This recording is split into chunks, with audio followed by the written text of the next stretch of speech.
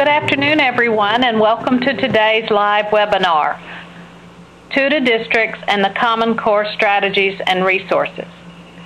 We wanted to just give you a brief explanation about TUDA. It's the Trial Urban District Assessment, and you insiders don't need any information on that.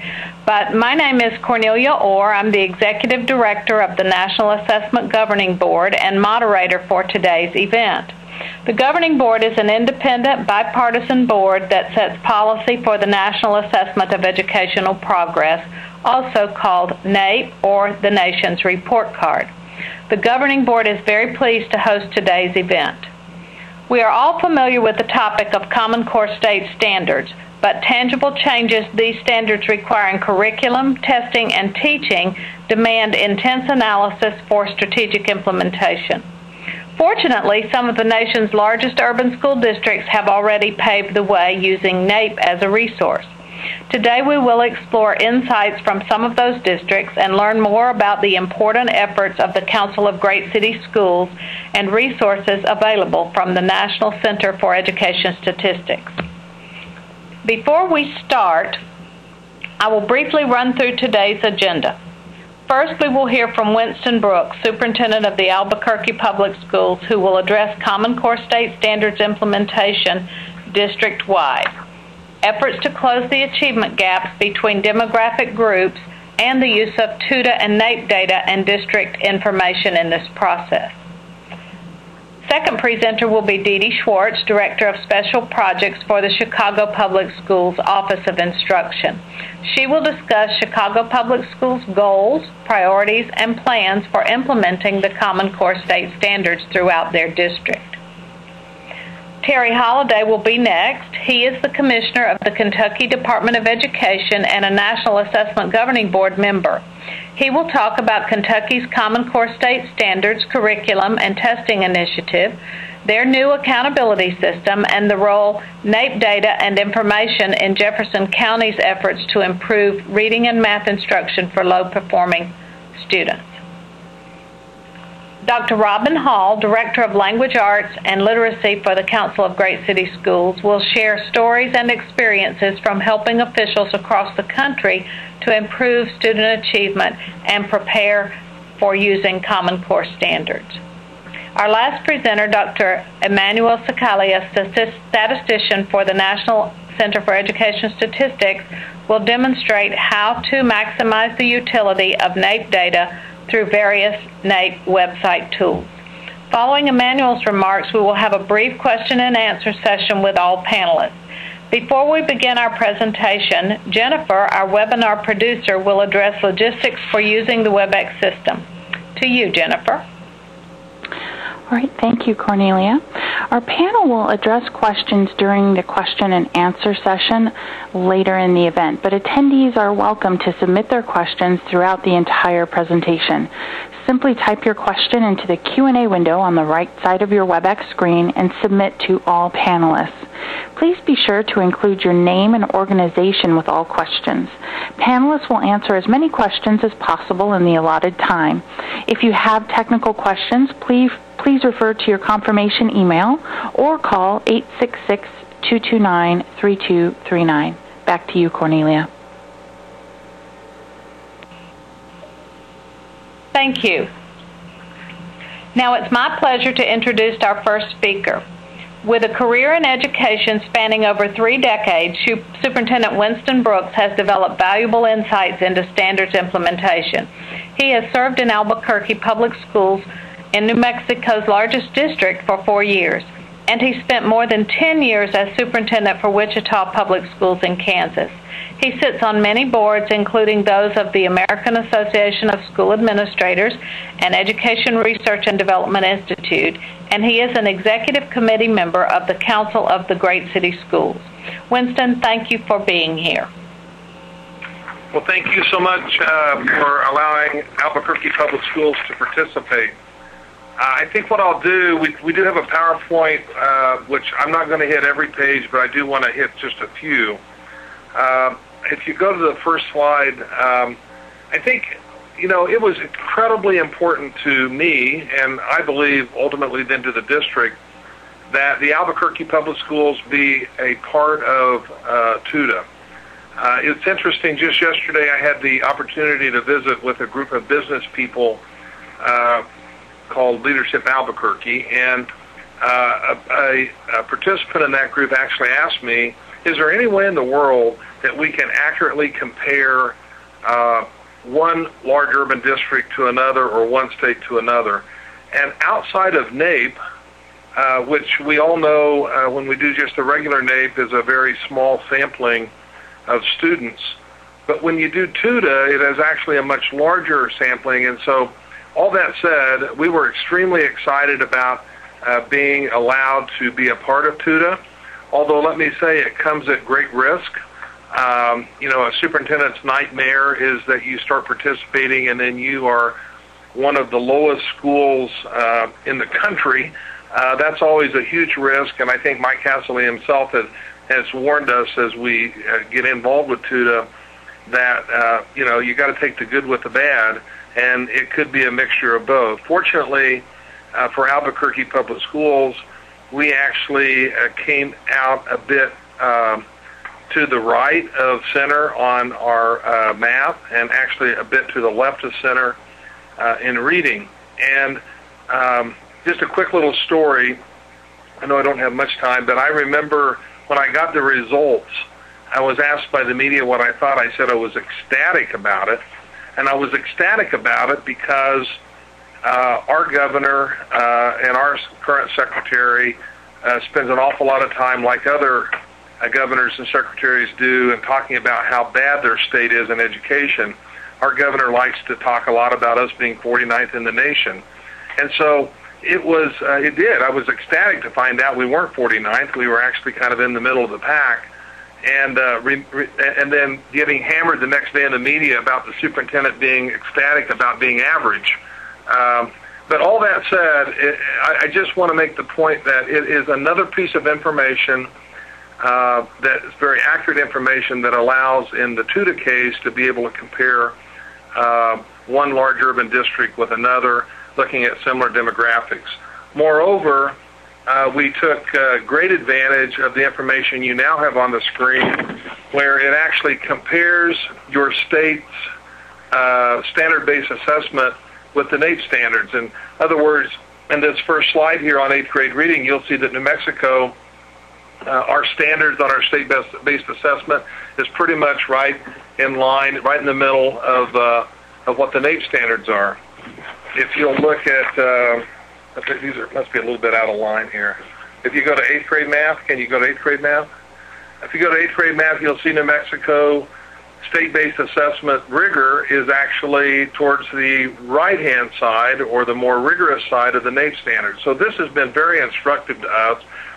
When I first came to New Mexico 4 years ago, the state commissioner at that time kept saying that you know, New Mexico's state-based assessment is one of the most rigorous in the country.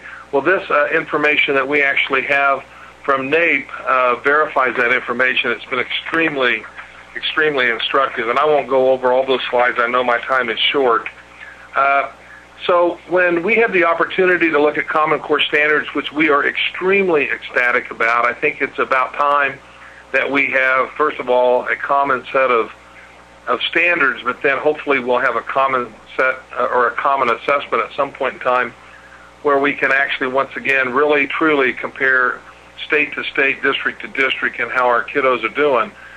We were ecstatic, really were ecstatic this time about being selected as one of the pilot districts from the council to participate with the National Governors Association, with the chief state school officers, and the Council of Great City Schools. And I thought that triumphant actually was something that was very, very healthy, and we were actually a part of leading the pack. So we were very privileged to be one of those pilot districts. We were able, again, through the help of the council, to be able to apply for a Gates grant, which we received. It was a planning grant which we received for the 2011-12 school year.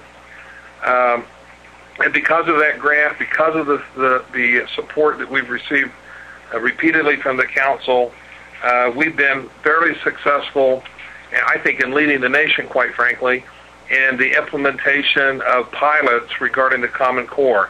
Again, I don't want to hit all of these. The pilot project that I was just speaking of, if we can get to that, is this page right here.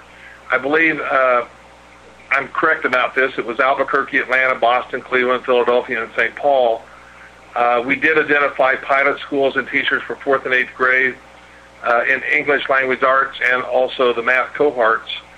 We provided teachers and principals training to unpack standards and develop lesson plans for the first weeks of school.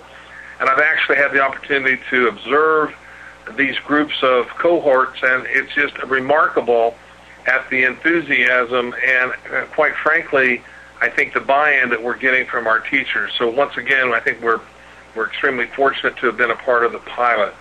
I won't read all of that to you, but that's some detail about the pilot project.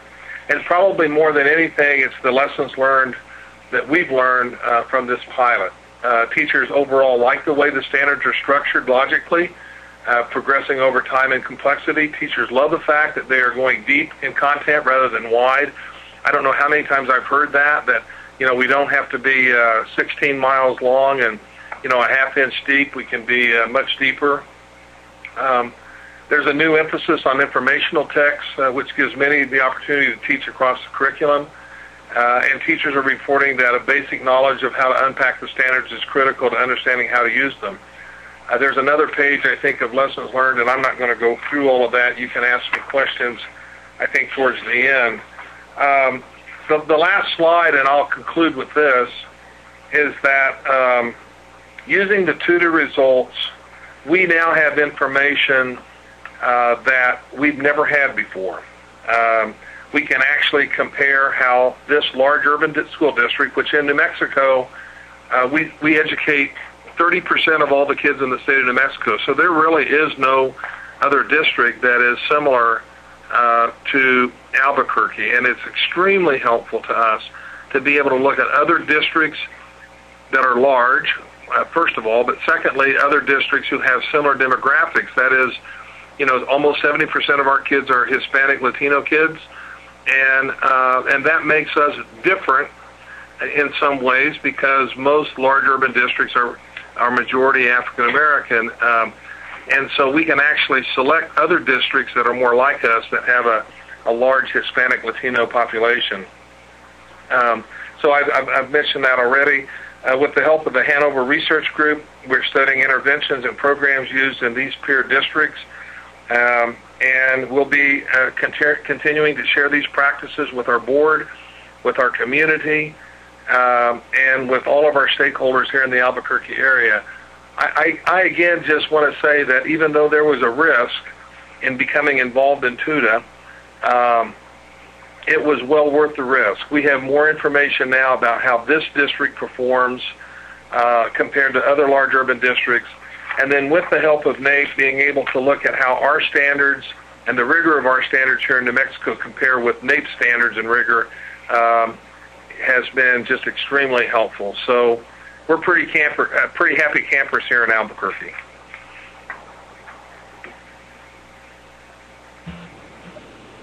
Thank you, Winston. Our second speaker today is Dee Dee Schwartz. Dee Dee began her career in education as a primary grades teacher in the Atlanta Public Schools, but after returning to Chicago to complete her master's degree, she soon assumed leadership roles there, including helping chief area officers develop metrics to track progress of student outcomes and results of school strategies. In her current position, she manages the implementation of the Common Core state standards for Chicago Public Schools. Teachers and administrators have been preparing for the shift through a multi-year plan that phases in all literacy strands and math domains by 2014. Thank you for being with us today, Dee Dee. And thank you for having me. I do appreciate the opportunity to talk about what Chicago has been doing. I'm really very excited about Common Core at CPS. I see this as a great opportunity for us to move to what really are fewer, clearer, and higher standards and much needed within Chicago and across the country. As Winston mentioned, this is an exciting opportunity for us to get some alignment within our state and within this country, and have a better understanding of where our kids are on the path to college and career readiness. I think it's important to start first with the vision that CPS has for moving along that path, and it's that we consist of a system of schools that prepares every student to succeed in college and career. And I want to highlight the fact that we're really moving towards this idea of a system of great schools and not necessarily a great school system. That by building up each individual school unit, starting with principal capacity and teacher capacity, that we're going to move towards a system where we have schools in every neighborhood that provide fantastic options for our communities, for our parents. The way we're trying to transform this system is really through a three-pronged approach. When we started looking at implementation of the Common Core standards, we realized that implementation of the standards required a lot of other structural changes that needed to occur. One of which was our school day, which was the shortest of any major urban district in the country. So this is probably something that people have heard about. It's been making the press lately, but we really felt strongly that in being able to teach to higher standards and provide kids with more rigorous tasks and activities, we were doing an injustice if we tried to make that move without changing some of these structural limitations like the short school day. So what we're doing is moving towards a longer school day that is also a fuller school day because of the work we're doing with the standards, and also the third part of the strategy is refocusing our attention on how we understand and evaluate teaching practice. So one of the other major shifts and implementation steps we're taking is implementing a new framework for teaching that outlines what the instructional practices are that we expect to see in planning and in instruction, and that's aligned to the Common Core standards. So it's really through these three together and the interdependence of the three of them that we can start to make the move towards exposing our kids to the types of texts and the types of tasks that we know will drive college and career readiness. And just to highlight the strategic focus on those three, we looked at our NAEP data. We looked at the data we got from being a part of TUDA, and it really it outlined the need for some pretty systematic change. And it was also in line with the data that we looked at from our Explore test. I'm not sure if everyone's familiar, but Explore is the 9th grade version of the ACT, essentially.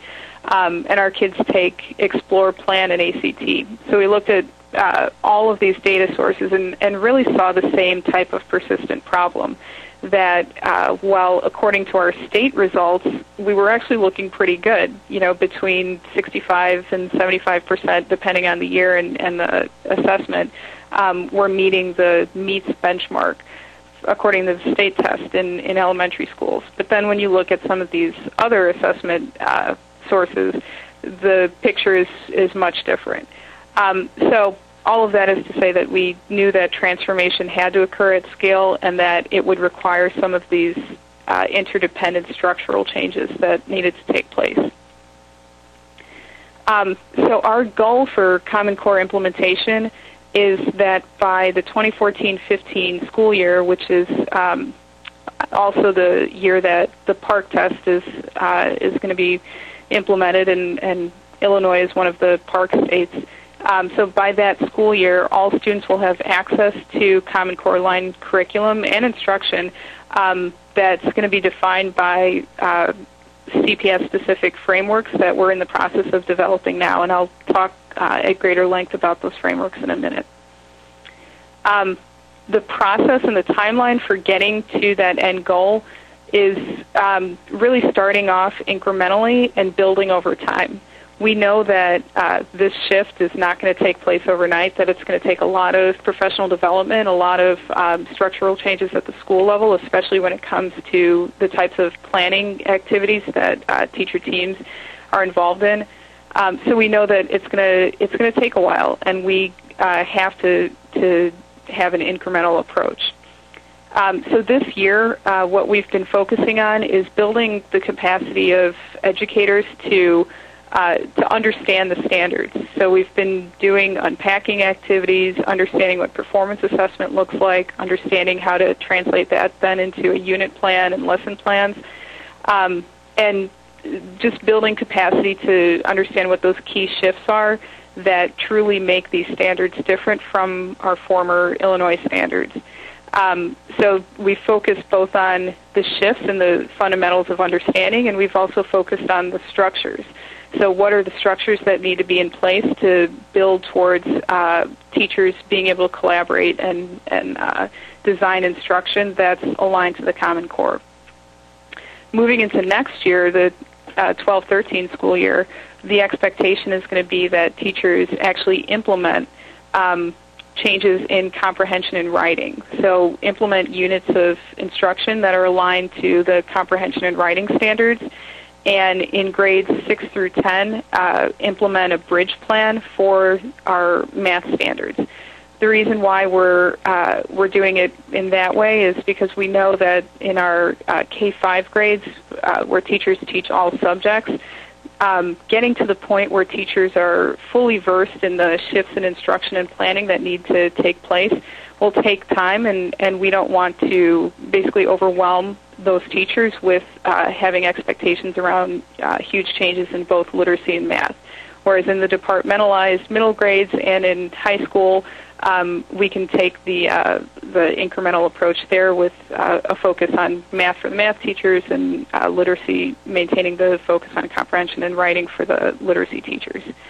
And then moving through the next couple of years, we're building in additional expectations around other strands of literacy, and we're also revising the bridge plan for math to build in additional grades and build in additional domains, so that by 2014-2015 we do have a complete complete implementation. We have full units of instruction built and complete understanding of what the shifts need to look like so that our kids are exposed to Common Core aligned curriculum and instruction. So like I said, this year has really been about just starting to develop capacity to understand what these standards look like and what the expectations are. You know, in a lot of cases, in a lot of schools in Chicago, curriculum has been essentially scripted for many years, which means that the capacity to design curriculum and not just implement curriculum is not always there. So a lot of what we've been doing has been on backwards design and understanding what the process needs to look like to go from standards to instruction. So that's been a lot of the focus this year. The way we've been moving towards implementation is along a couple of different venues.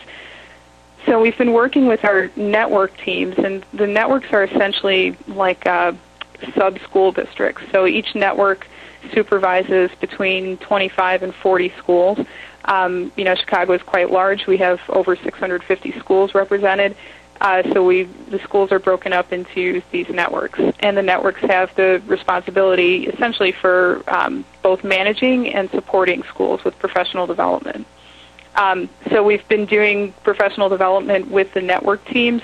We've also been bringing the instructional leadership teams of each of the schools together once a quarter to move from each piece of the scope and sequence to the next. So we started off in September with just a basic understanding of the standards and how to unpack them, moving into, through the end of the school year, how to build unit plans aligned to the standards.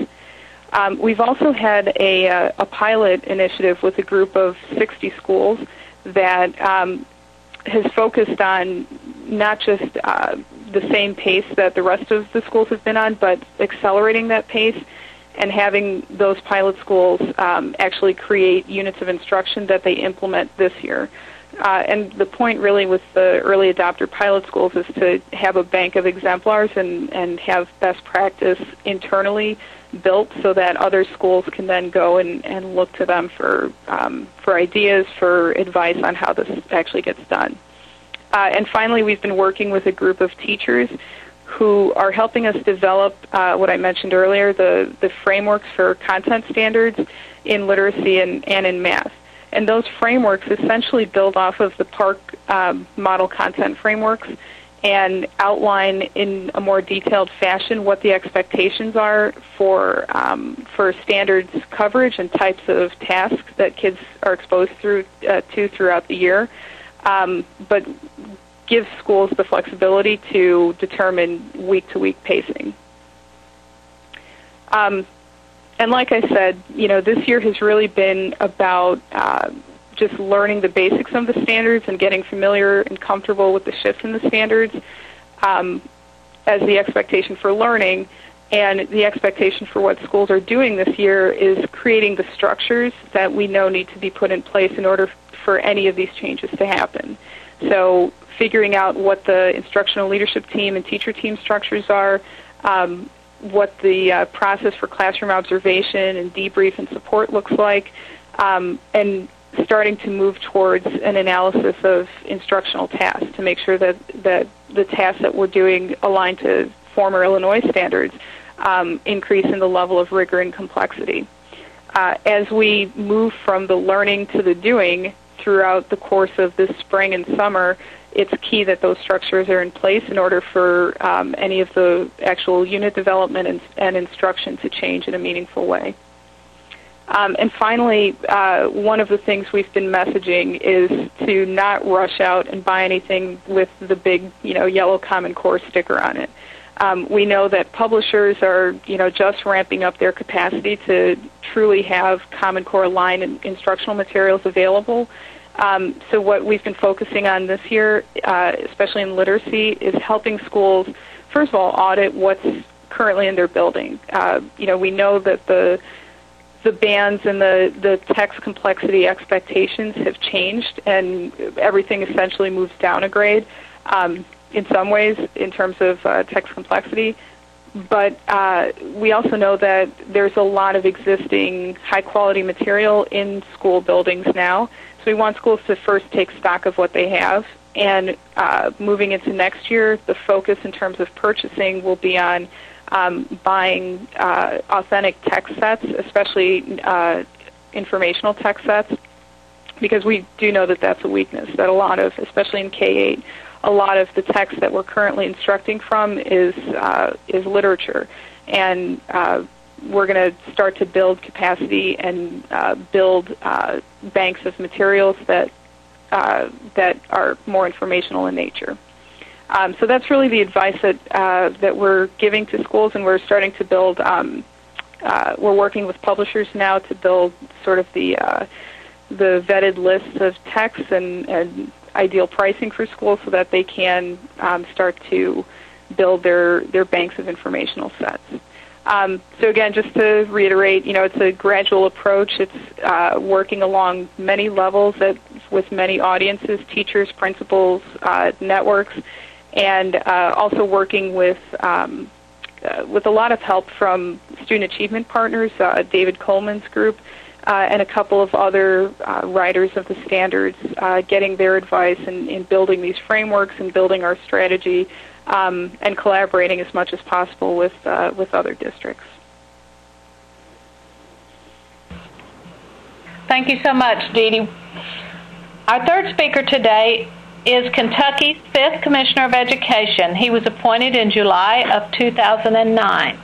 Prior to assuming that position, Terry Holliday served as superintendent of the more than 20,000 student district Iredell Statesville Schools from 2002 through 2009. In 2010, he was named to the Board of Directors for the Council of Chief State School Officers, and in 2011, he was appointed to serve a 4-year term on the National Assessment Governing Board. That is the policy board for NAEP. This year, Terry was also named as a member of the National Commission on Standards and Performance Reporting, which will develop rigorous accreditation standards for educator preparation. We look forward to the insights you're planning to share with us, Terry. Thank you for being here today. Thank you for allowing me to participate today. It's an honor to be on the NAEP board and work with a great staff at NAEP and NCES. Kentucky is no stranger to education reform.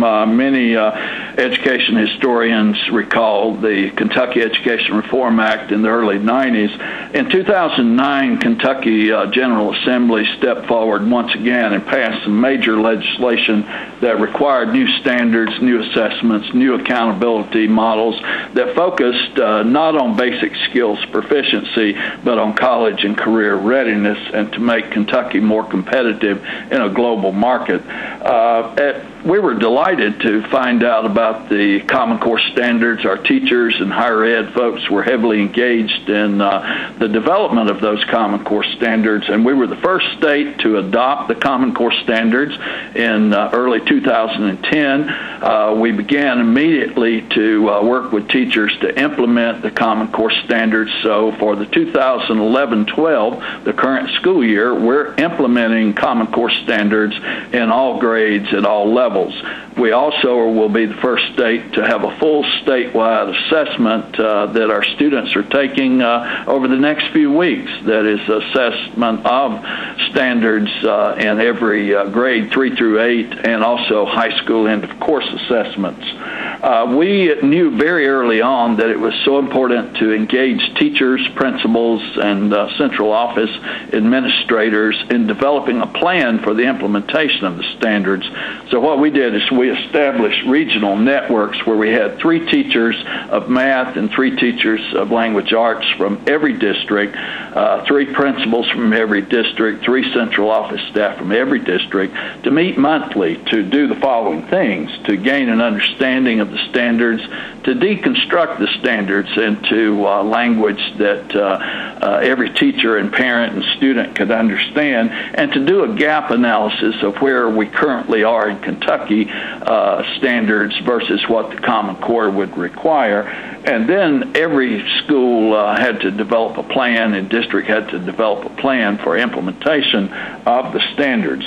These teacher networks are continuing to meet monthly, and they are developing instructional materials for use in classrooms. They're building assessment literacy, and then going back and helping develop assessment literacy in their districts. And they're definitely helping us develop our expectations for the new teacher effectiveness system and principal evaluation system that we're putting in place. Kentucky is a local control state, so we can't mandate one curriculum, but what we've done is provide an excellent model curriculum that our listeners might want to view on the Kentucky Department of Education website, and lots of sample pacing guides, a gap analysis tool, and many more tools available on that model curriculum framework. Our key strategy right now is implementing the Common Core and providing every teacher in Kentucky with support through an instructional software tool called the Continuous Instructional Improvement Technology System. This system has all the standards for every subject, deconstructed standards, formative assessment items. It has lesson planning tool. It has professional development linked to the standards, and in the near future we'll have the teacher and principal evaluation systems tied into the system. NAEP's impact has been very strong in Kentucky. As we look at Kentucky's progress over the last 20 years, you can see Kentucky making fairly significant gains in reading and math. I think we have a very much a focus on the higher order skills that sometimes are left out in other areas, and we have heavily focused on performance-based assessments, constructed response assessments in Kentucky. We've been delighted to look at the progress in Jefferson County through the TUDA project and see some excellent movement that Jefferson County, a large urban, is moving closer and closer to national average, and in some cases beating national average. So the TUDA data has been a gold mine for Kentucky and for Jefferson County to allow us those comparison purposes. Jefferson County is working very hard, as typical of a large urban, several low-performing schools, and I think we've recently been highlighted the progress that Jefferson has made in moving those low-performing schools up double-digit gains in most cases, and working very closely with the Gates Foundation grant to implement Common Core through more engaging lessons. The literacy by design work and the math collaborative that we have in place is an excellent model. The NAEP frameworks are a huge asset to our teachers as they were deconstructing those standards and making sure we knew how to describe that in kid-friendly, parent-friendly language. Also, the question tools resource has been a valuable resource for our teachers in Kentucky because it's difficult to find assessment items that are close to what Common Core is going to expect. That's been the biggest struggle for teachers this year in implementing Common Core. It's what would assessment items look like. So the NAEP question tool has been a tremendous asset for us, and also the item maps have been a tremendous asset for our teachers in Kentucky. So the TUDA data and the excellent resources of the NAGB, the NAEP tools, tremendous resource I encourage all districts to use. Thank you. Thank you so much, Terry. I think you've given a great introduction to Emmanuel's presentation, but first we're going to go to Robin Hall. Our next speaker keeps council members informed about research on systems and strategies for improving student achievement. As the Director of Language Arts and Literacy for the Council of the Great City Schools, Dr. Robin Hall provides critical support for the development and dissemination of information and tools to implement the Common Core state standards. She served in various capacities for the Atlanta Public Schools for more than 25 years. In 2006, she was appointed to the National Assessment Governing Board as an elementary school principal, and we were happy to have her serve there until 2010. Welcome, Robin. Thank you, Cornelia, for the opportunity to participate on this panel. The Council of the Great City Schools strives to assist our member districts in building a consistent, shared understanding of the Common Core state standards by working directly with the developers of the standards whenever possible. We are also mindful of building this shared understanding across district departments, encouraging district teams of general education, special education, and English language learning staff together with district research department staff. The lead districts, Albuquerque, Atlanta, Boston, Cleveland, Philadelphia, St. Paul, District of Columbia, and New York City, have completed their year of implementation planning and initial steps. They met together in July and October to share lessons learned and to continue their planning work. Their lessons learned have been incorporated into the draft booklet on change management that the Council plans to release this summer. Lead districts have also committed some of their work for sharing on a special Council website that is currently under development. Other districts are also advancing in their implementation efforts and have indicated that they, too, are happy to share their work.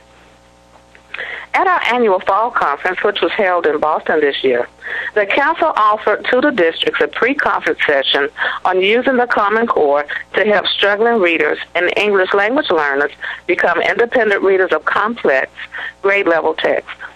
Moreover, the conference featured breakout sessions on the Common Core.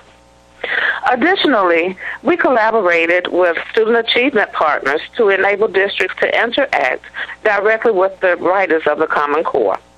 A math retreat was facilitated by CCSS academic staff on September 21st through the 22nd in New York. The purpose of this retreat was to work directly with Jason Zimba, one of the lead developers of the Common Core, to develop a shared understanding of the Common Core state standards in mathematics and examine assessment items that probe for deeper conceptual understanding. District members also brought samples of their math tasks and assessment items so that they could be critiqued by the lead developer and his team. Participants plan to refine their work in order to ensure that they measure the intent of the standards. This retreat was so well received that presenters have agreed to offer a larger follow-up math retreat that will take place in May as districts plan their summer curriculum and professional development projects. Similarly, an English language arts and literacy retreat took place November 29th and the 30th in Newark, New Jersey. David Coleman, David and Meredith Lieben, and Lily Warren Fillmore led participants through key implications of the Common Core. The well-attended conference focused on close reading of complex text and development of academic language. Lily Warren Fillmore provided insights and videos of teachers working with English language learners and students struggling with academic language to demonstrate how all students can become confident readers of complex texts and writers of logically supported written arguments.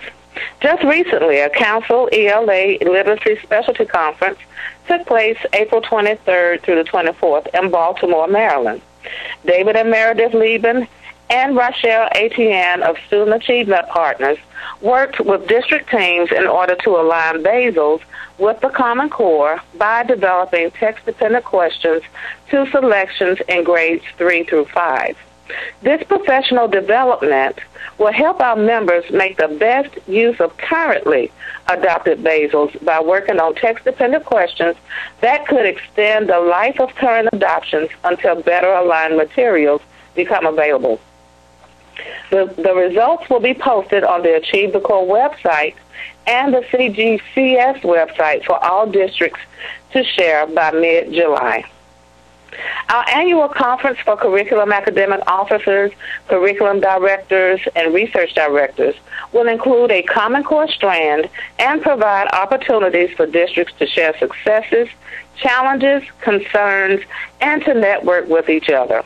That conference will be held at the Wynn Hotel in Clark County, July 11th through the 14th.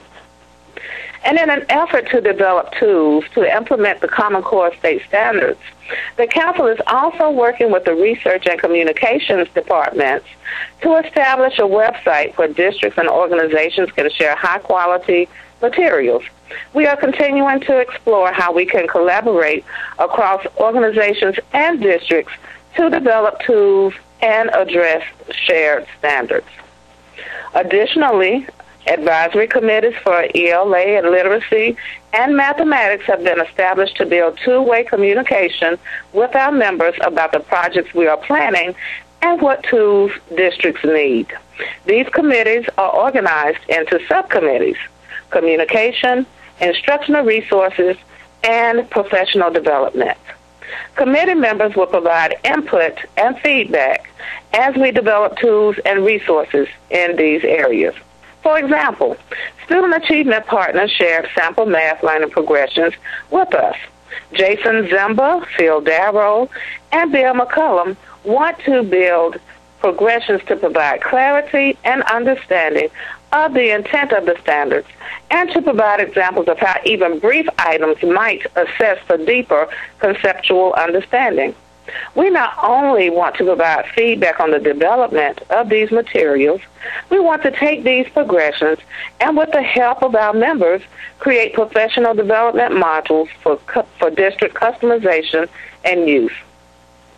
We will vet the modules with the Common Core developers and make the materials available to our members in time for summer professional development.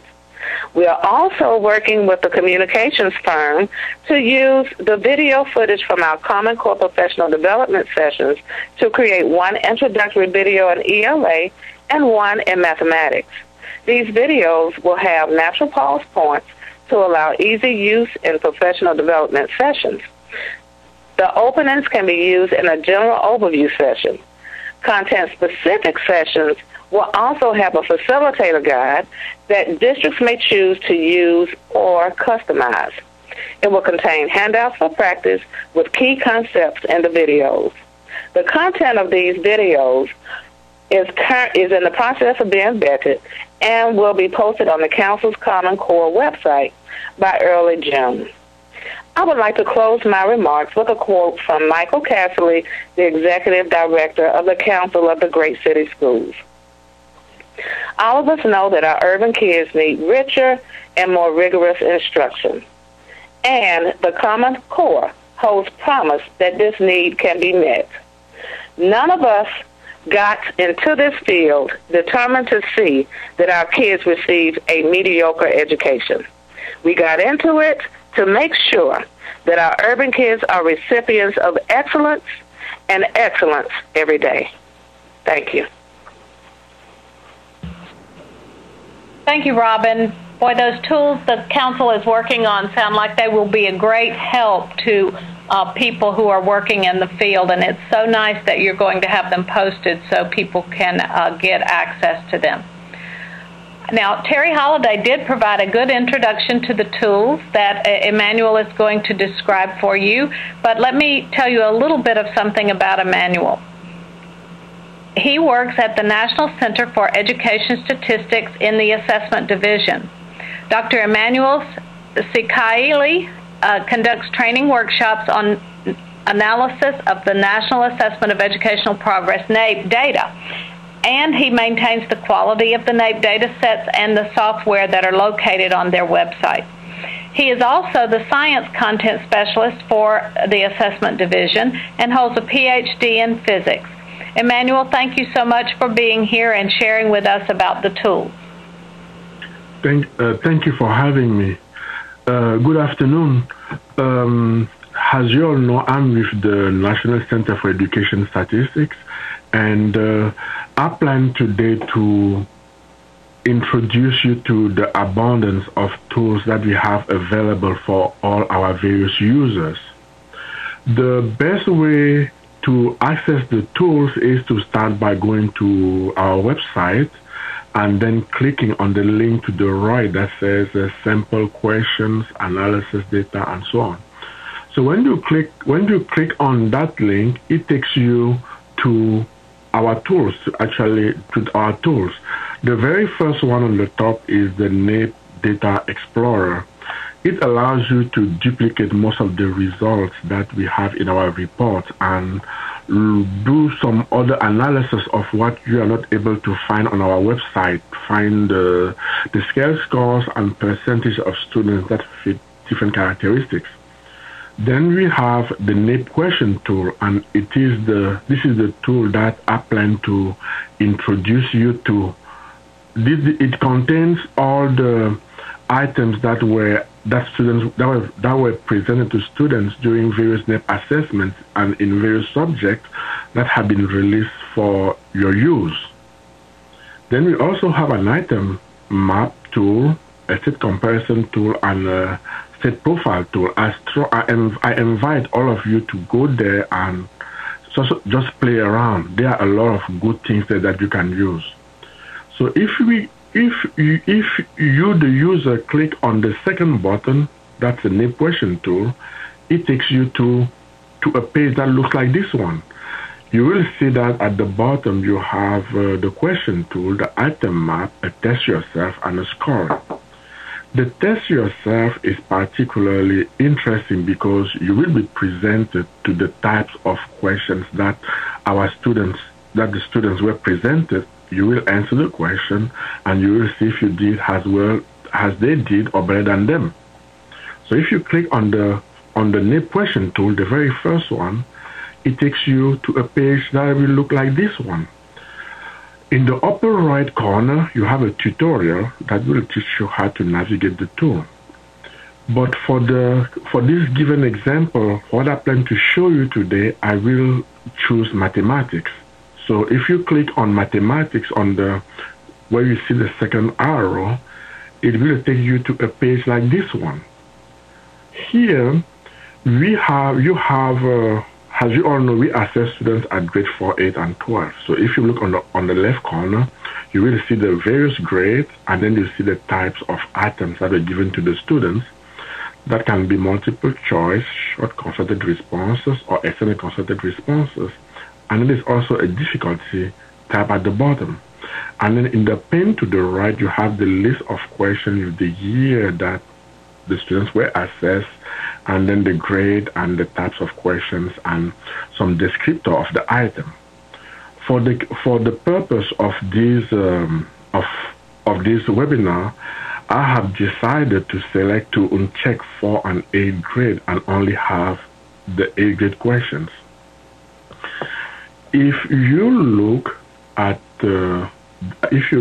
this tab, if you look at this tab right here, this one right here, you will see that we had altogether 950 items, mathematics items at grade 4, 8, and 12 that have been released over the years.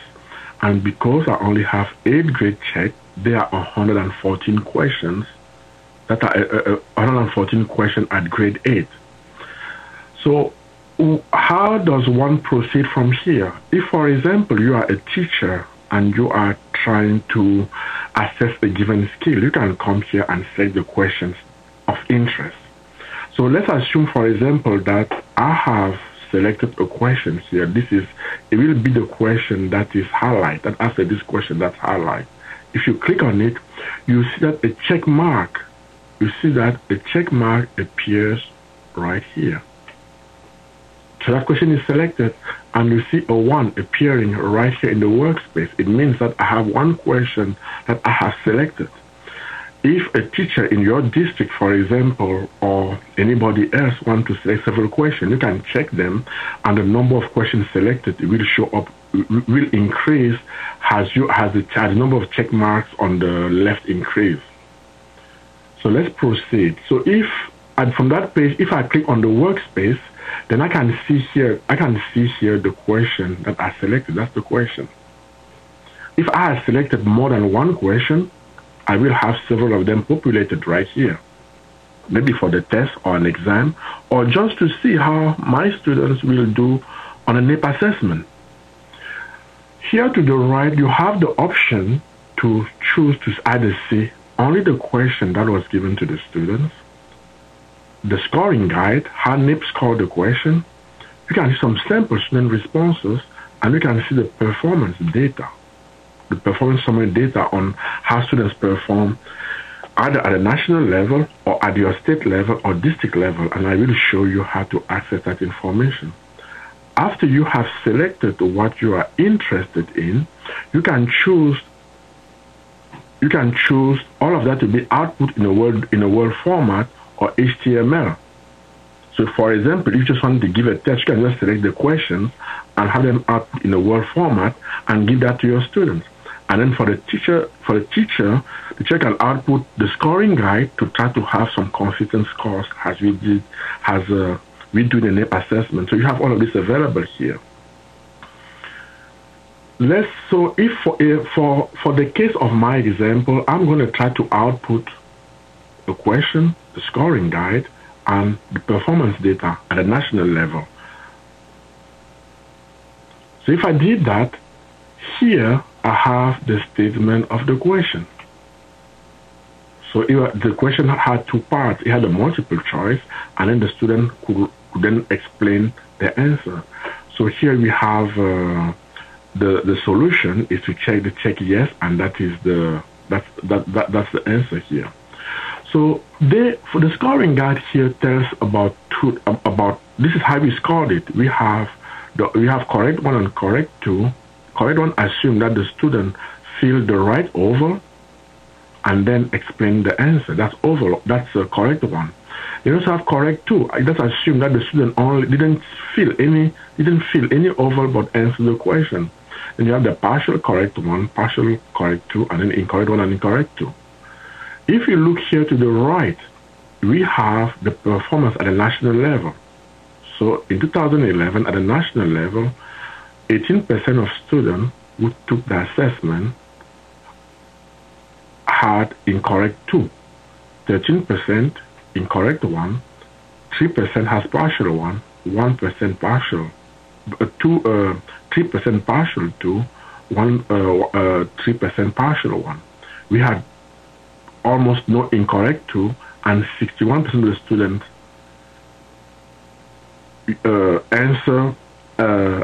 fill the correct oval and answer the question right, and 1% omitted the question. Now, if you were interested now in seeing how the students in your district did in this question, the best way to access that is to click here instead on the View Question Detail. If you click on View Question Detail, you have a page that looks like this, where you still have the full statement of the question available right here. You have some description of the type of the question on the left-hand side. And now you have these other options here, where you can see the scoring guide, you can see the sample student question, you can see the national data, and here is where you choose your jurisdiction. So here, if you are a teacher in the classroom, you can give it to your students, see how they did, see your jurisdiction. If you are in a TUDA district, you can see how your student compared to the students in your TUDA that took the assessment, or you can compare on how the students in your state did. So how does one go about that? If you are here and you click on jurisdiction, here you have the option. If you click on this drop down right here, you have the option to select the state or the TUDA, or in this case, in the case of this presentation, I selected Jefferson County, not for any particular reason, it's just an example. And here you have the performance of students in Jefferson County, the way that you saw in the first slide. The way you saw in the earlier slide. So you can compare these percentages to the national percentage. And I will conclude my presentation by giving the link to the NAEP website, so that you can embark on the first step of the presentation and the link to the data tool. Thank you very much for your attention. Thank you, Emmanuel. We appreciate that, and thank you to all of our speakers today. Now we want to take the last few minutes of time that we have to respond to any attendee questions that have been provided to us during a brief question and answer session. If you haven't yet submitted a question, you can do so online. Our facilitator for this component is Amy Buckley. She's been reviewing and organizing the questions and will present them to the appropriate speaker today. Amy? Thank you so much, Cornelia, and thank you to our wonderful panelists. As Cornelia just mentioned, there's still time to submit your question. We'll do the best we can, being mindful of your time, and we appreciate your attendance today. Also, if you do submit a question, please remember to direct it to all panelists and provide your name and organization when you type in your question. Our first question today comes from Stephen DeWitt with the Association for Career and Technical Education. He asks, are there any implications related to career and technical education and other similar programs that are not part of the core curriculum as a result of the NAEP work? Cornelia, could you start us off with that? As I read that question, it brings to mind some of the preparedness work of the governing board as well as the link to the Common Core. I will make an attempt to answer it. I don't have a fixed answer here, but I will tell you that particularly in reading, we have applied texts that are applied in areas that might include career and technical information, so I don't have any statistics on how much of that we have. But in addition to literature, there's also informational text, some of which might be applicable to career and tech. I also know that in the area of mathematics, science, and an assessment that we're currently developing called Technology and Engineering Literacy, we will have many items in those disciplines that are related to career and technical education because they are applied questions, not in an isolated mathematics or science context. And many of the skills, as curriculum leaders tell us, for mathematics, science, are equivalent for math, science, and career technical education. So I think you would find, if you were to go through, as Emmanuel has shown you, and looked at some of the items on the NAEP questions tool, you would find some that are applicable. Now, in terms of what Amy mentioned about our preparedness work, we have been trying to look at what our 12th grade exam has.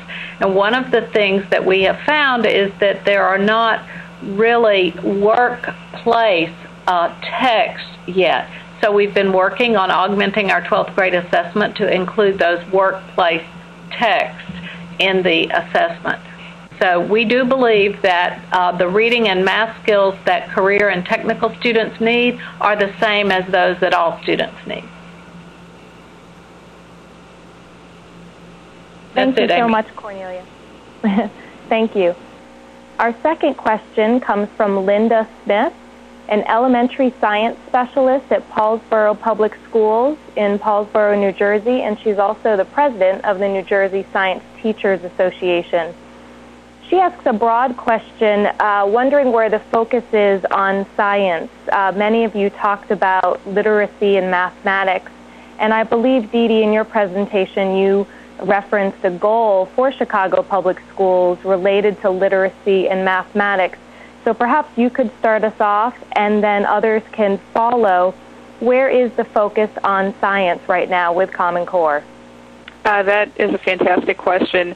So what we've been working on this year is starting to integrate our content area teachers, both science and social science, in understanding the literacy and the technical subjects and social sciences standards.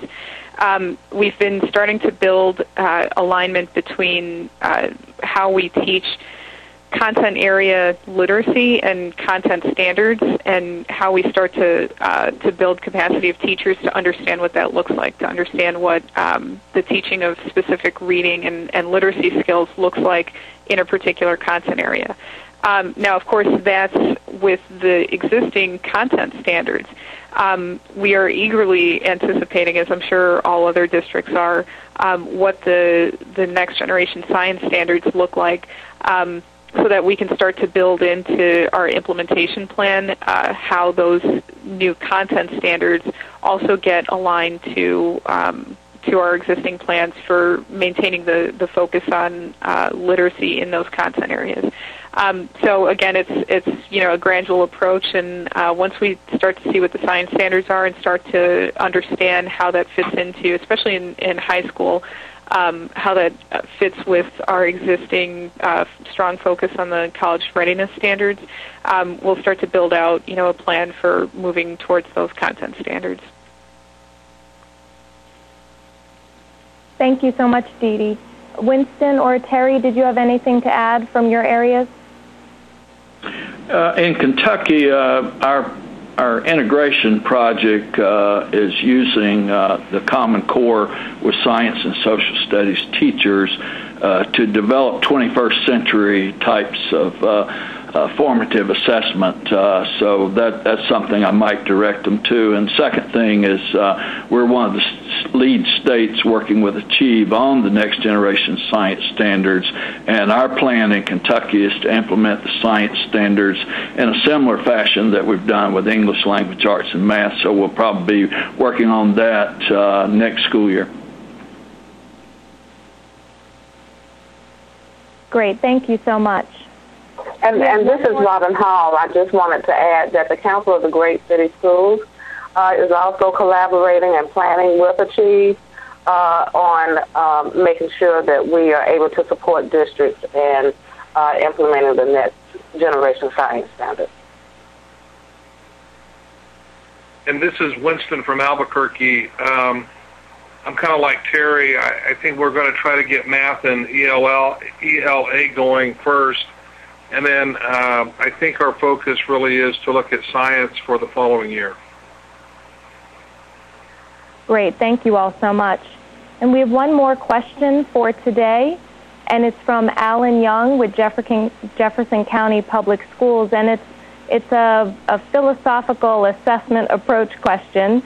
And he asks, when will we move towards a 21st century capacities frame to build the core of the student via authentic learning and demonstrations of learning, like in Finland, instead of narrow 20th century content-framed core measured mostly by multiple choice tests. I know you're all grappling with assessments and didn't know if anybody had a response to Mr. Young in terms of the type of assessments going forward. I'll start. Oh, go ahead. Oh, no, go right ahead. This is Cornelia, and I'll start with this because I recently went to a seminar on assessing 21st century schools that was conducted by the National Academies of Science Board on Testing and Assessment. And one of the things I learned there was that the assessment art of assessing 21st century skills is not well defined, and there are many differences in the academic community about how best to assess them. There seems to be some consolidation of opinion around how to assess the cognitive content-based skills component of the 21st century skills framework. And I would say that NAEP does that quite well when you take all of our assessments put together. What we are working on with the technology and engineering literacy assessment is a way to assess more collaborative work and use of tools beyond paper and pencil. So some of the more open-ended questions really begin to get at these higher-level cognitive skills that are in the 21st century framework. The others are really classroom-based skills and would have to be measured there.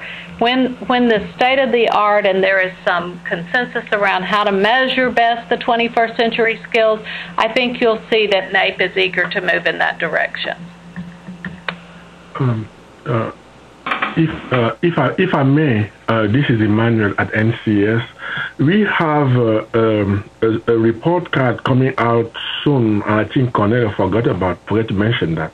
It's the interactive computer task, where we are giving the assessment to students in a computer simulated environment where they have to actually perform experiments and report on their results. I will probably assume that that's a very good step towards the 21st century. And as it was mentioned earlier, we also have our technology, engineering, and literacy assessment that's coming out sometime soon. It will also have the types of elements in it. So we are somehow moving away from the traditional paper and pencil and concerted responses. Thank you. This is Terry in Kentucky, since that was a Kentucky question. What we're actually working on in Kentucky is through our integrated, our literacy collaborative project, where we're developing actual 21st century units where teachers in their classrooms actually develop longer extended types of units and formative assessments that are not paper pencil multiple choice driven. And this is very much connected to the Partnership for 21st Century Skills and the work we're doing as one of the states engaged in that to develop the next state-of-the-art, what does 21st century assessment look like, and around the 4 C's of 21st century skills. So that's slow work. Like Cornelia said, there's no state-of-the-art on that yet, and it's in the process of being developed. And I'll just jump in also.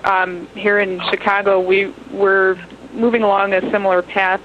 We piloted some assessments this year that were aligned to Common Core in literacy and math that were developed in-house that really got to this idea, especially in literacy, of more complex tasks and close reading. And the plan for next year is to continue that work, to make assessments a core part of our framework, and align it also to our measures of teacher effectiveness, so that there's alignment in expectations of students and expectations of teachers, and that we are looking at assessment in a more rigorous, complex way, and not solely relying on one measure like multiple choice assessment that we know doesn't fully assess all of the skills aligned to the Common Core standards. we're working to continue to develop those assessments. We're also partnering with a few of the writers of the standards to undergo review of the assessments that are getting developed. And we're working with MARS tests on the math side as well, the Mathematics Assessment Resource Service, which really provide a helpful bank of high cognitive demand tasks in all of the math domains.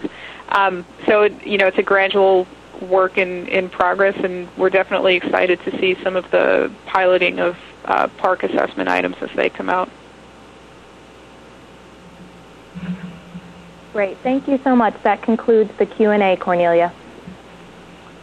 Well, thank you, Amy, and thanks to all of you who submitted questions today. I also would like to thank Emmanuel for mentioning the interactive computer tasks and the hands-on tasks, which are a part of the science assessment. And also, before we end, I would like to let you know that this May we will be releasing the most recent assessment results, which are the science assessment from 2011, and we will have the release of the hands-on and interactive computer task later in the summer. To stay informed of all of these activities, you may visit the Governing Board's website at www.nagb.org, and you can follow the Governing Board on Facebook and Twitter if you know how to do that. And I would just like to, in closing, thank all of today's speakers for sharing their insights regarding this important transition for our nation's education system. And of course, I'd like to thank all of you for participating in this event.